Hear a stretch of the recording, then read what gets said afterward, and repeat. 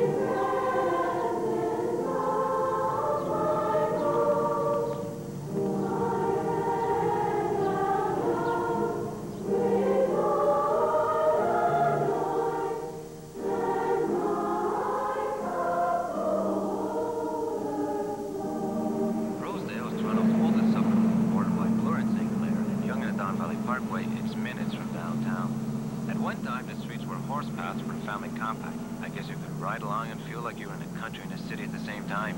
Must have been nice, eh? The old families are still here, but now you've got your media stars and your money moguls, 2 university presidents, Lord Thompson and Fleet, even the Pope stayed here.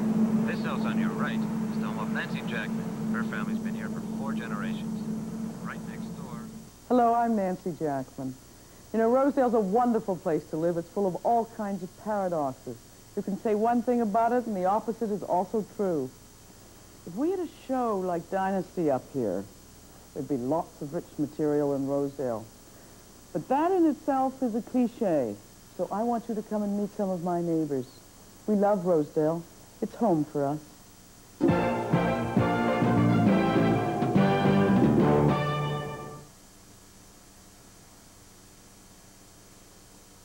Now, the Bay is kicking off one spectacular boot sale. It's the Bay's Ladies Boot Bonanza. You're going to fall head over heels over the prices. Savings up to 35%. $59.99 will buy you this little leather beauty in a wide range of colors and styles. Or, on the other hand, or in this case, foot, $34.99 will cover your feet with these fabulous boots. $59.99, $34.99. Savings to boot. That all it costs when you shop at the Bay. That's all.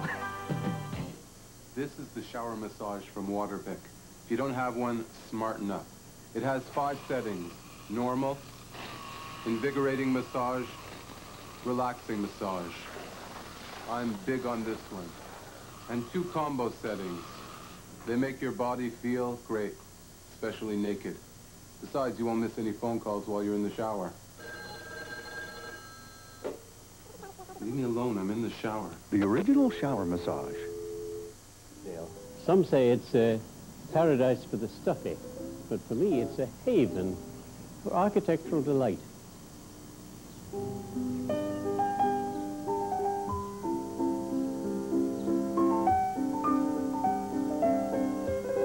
Tony Adamson, architect and city planner. The heyday, the sort of great high period of Rosedale was between 1884 and 1914, I think. And that was a period in which a most remarkable style of architecture was popular. It got to be called the Queen Anne style, for no good reason. But for better or worse, it was a style that tried to get away from the heavy profusion of High Victorian into an asymmetrical bunch of buildings, but each one of them had some little quirk, some eccentricity, some little turret or knobs on the top or oriel windows sticking out in curious shapes, so that as you walk around Rosedale today, you can see, really, it's like a theater set.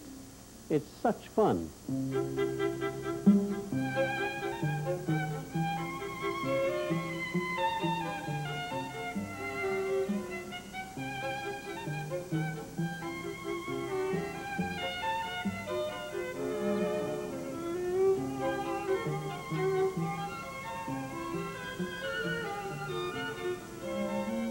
The comeback, I think, for Rosedale has started in, I don't know, late 70s, and today in 1980, 84, it's pretty hard to buy a house in Rosedale under $500,000.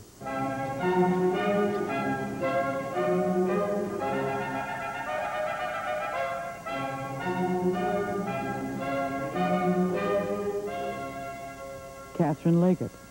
Yes, I'm very, very comfortable in Rosedale. Very. Rosedale is that kind of a place.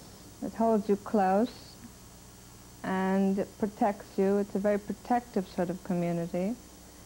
It's very definitely a community you feel you belong in, almost like a little village all by itself.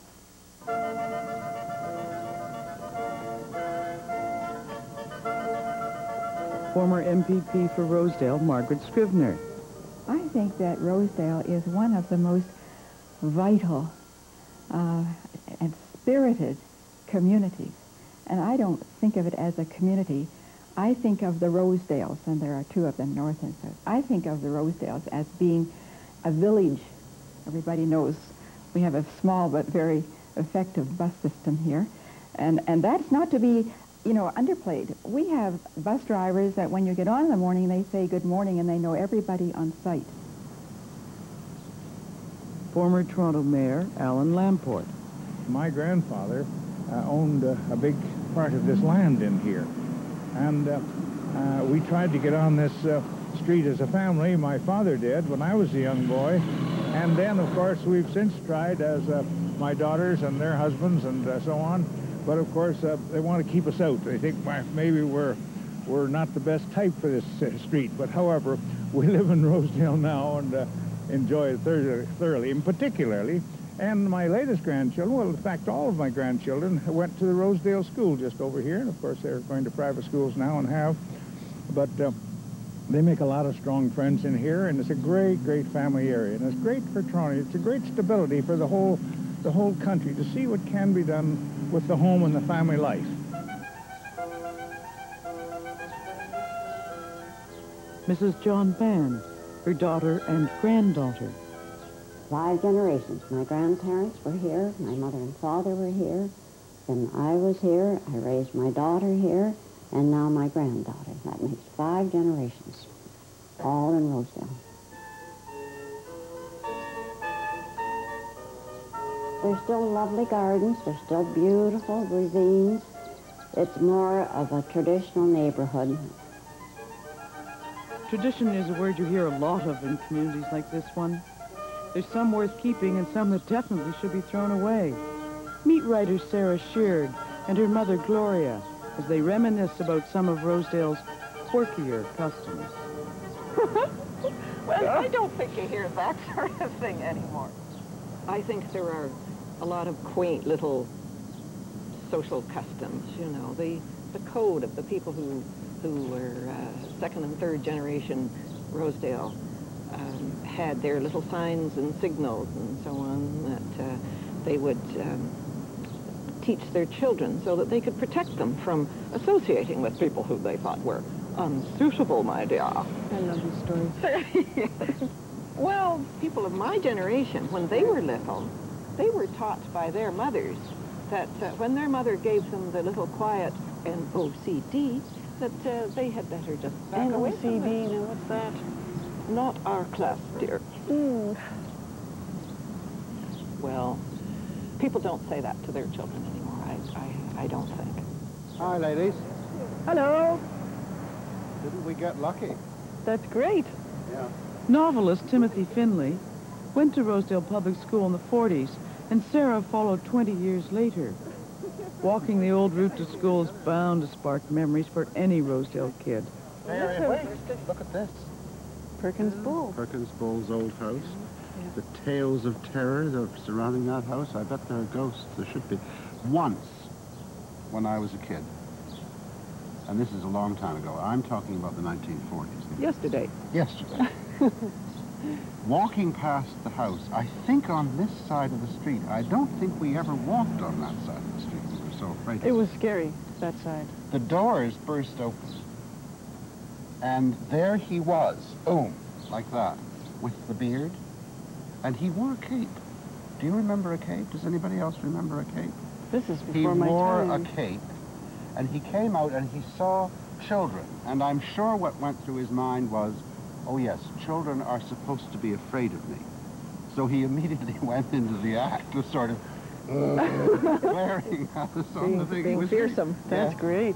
And then we pretended we could hear the screams of that lady in the cellar. Who That's was right. Hidden down in That's what we were always told. It was a mad woman, and she was kept in the basement, and there were bars on the windows. I wonder how true any of it is.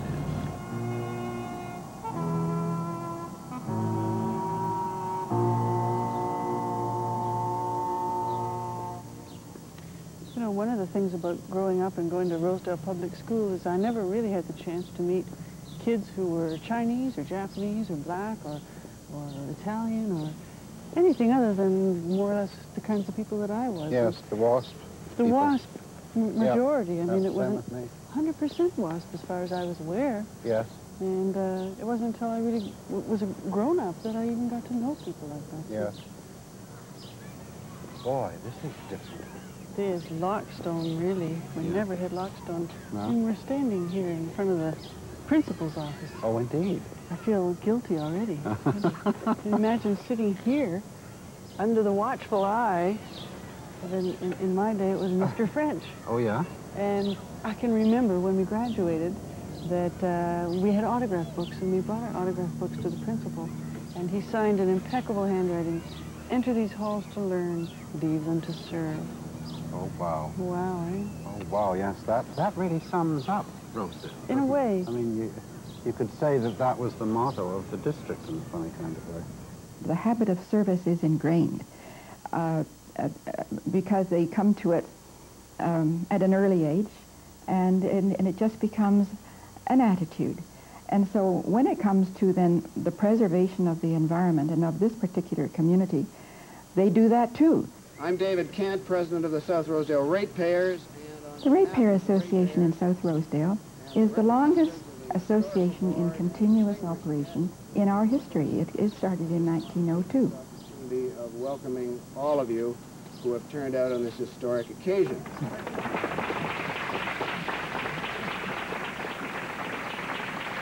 You can read it. The plaque says, Rosedale Villa, named Rosedale by Sheriff Jarvis's wife, Mary. It was the heart of the Jarvis estate, which was subdivided in 1854 and became Canada's first garden suburb. So much for Don Mills. There we have it.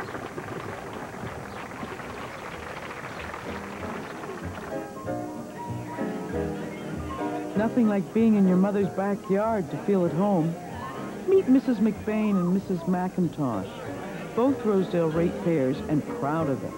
I've lived here since 1905, on the corner of Crescent Road and Clooney Drive, in the house that was built by Sir William Mackenzie for his daughter. And then my father bought it in 1905. And all this was a farm when we came here.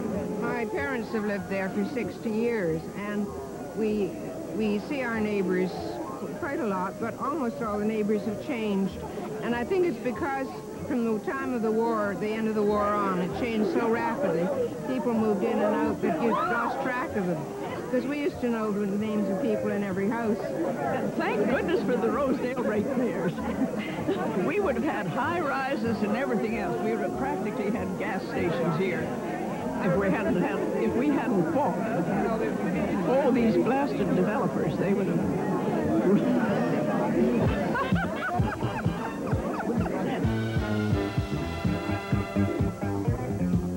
People really like shopping in the neighborhood.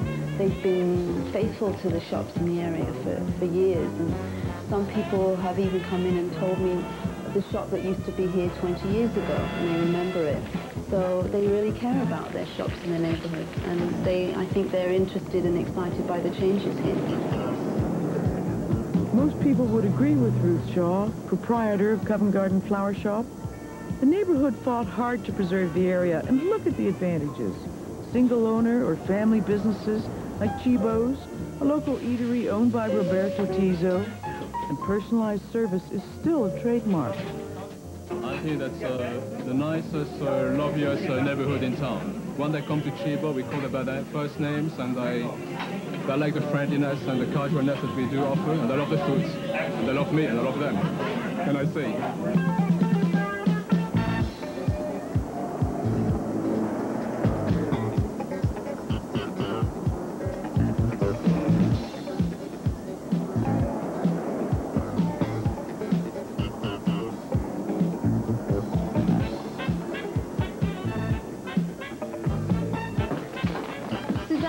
Longer for Mrs. Leggett's basket? 5 minutes. Great, thanks. Some of our Rosedale clients have their homes on file with us, so we have photographs of various rooms. If they phone up and want something for the library, for example, we know exactly what color that is, and so we just will send them along what works. Rosedale is very definitely a community of one does and one doesn't. And they don't like it very much if you step beyond the fringes of that. I tend to rebel sometimes against those restrictions, and I think there is a new young group who is moving into Rosedale who are going to shake it up a little bit.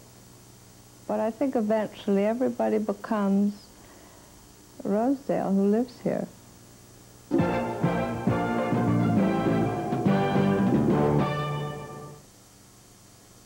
Puppies will eat anything, but anything isn't what they need.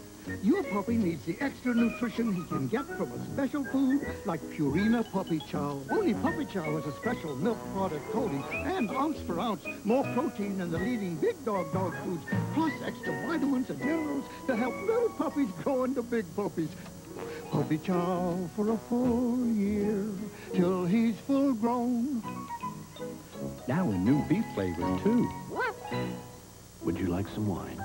Yes. Do you like imported? Yes. Do you like domestic? Yes. Would you like to try this wine? Yes. Is it domestic or imported? Yes. Paul Masson makes fine Canadian wines with all the quality and taste of the high-priced imports. Paul Masson Canadian wines. No. Yes. Introducing new Sombrero Mexican food. You fix it at home, adding your own fresh ingredients. Sound hard? No! Nothing's easier. There's Sombrero tacos and enchiladas. Sounds spicy? No! You choose mild or spicy Sombrero sauce. Sounds good?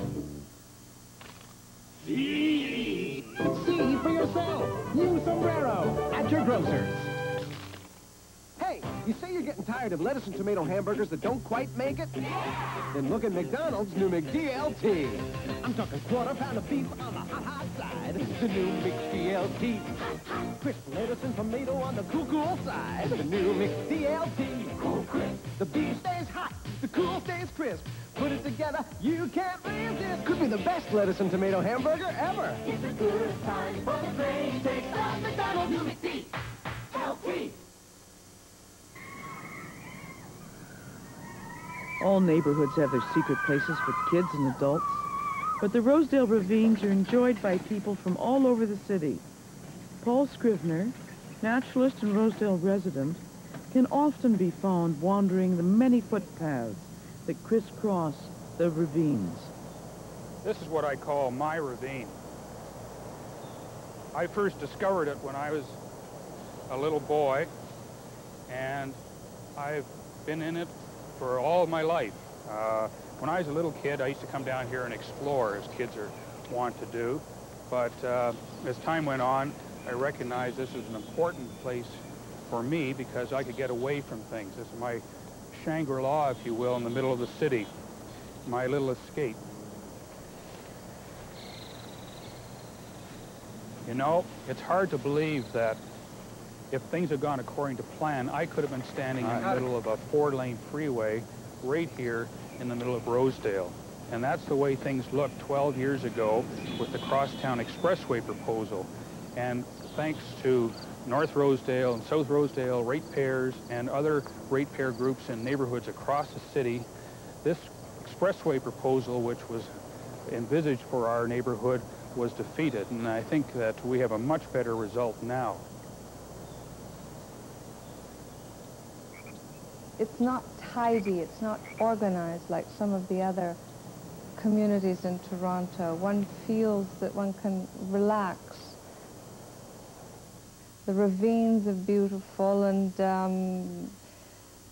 they are very wild. They're not manicured, and I've always, in my travels, I've always loved wildernesses. I love the Moroccan desert, I love the Amazon, and I love Rosedale.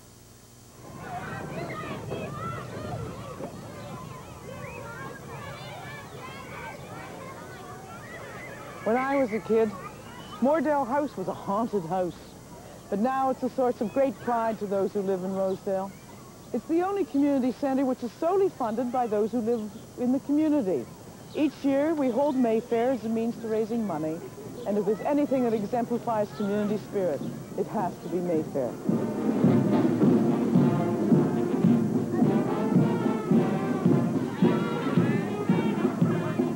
When I was a boy growing up in Toronto, I didn't even know where Rosedale was. And it's my understanding there used to be a bridge with a guard, so you couldn't get in. But Rosedale, inevitably, is changing.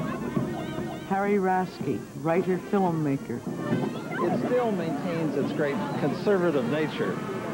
It is a bulwark of privacy. In fact, people in Rosedale very seldom talk to each other, except on this one day, May Day, when everybody pretends they've gone to the state fair.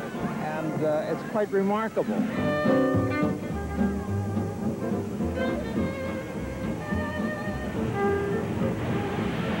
I think this is the largest community fair held in this city. I don't think there's anything quite as large as this with no money coming out at the end, or not a whole lot of money coming out at the end. It really is just to have fun and to show the kids a good time. Children don't sleep the night before in anticipation of this event.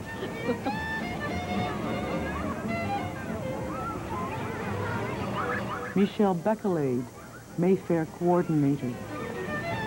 It really starts to happen on the Thursday before Mayfair. The whole park is set up like this. There are 500 volunteers involved who go as far as calling us up to make sure that they're included in the list. And if you come here Sunday at noon, there isn't a trace of a Mayfair, not even a paper on the ground. It's just an amazing community effort, and I think that's why I get involved in it.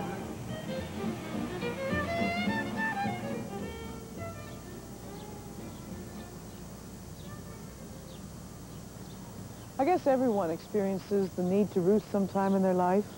I left Rosedale and I went abroad and worked abroad for about 16 years, lived in British Columbia, but when that urge came upon me, I came back here to Rosedale. My brothers did too, and so did some of my old school friends. I'm not sure why. I guess because this is home for us. Where else would we go?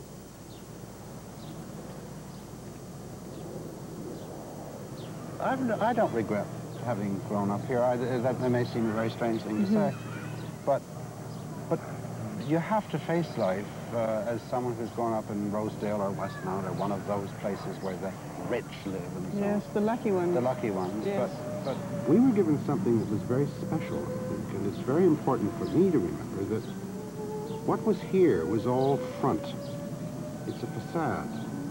But once you get into your life, if you recognize this was a facade and keep the other values, the strong values that are here, you've got something worth having.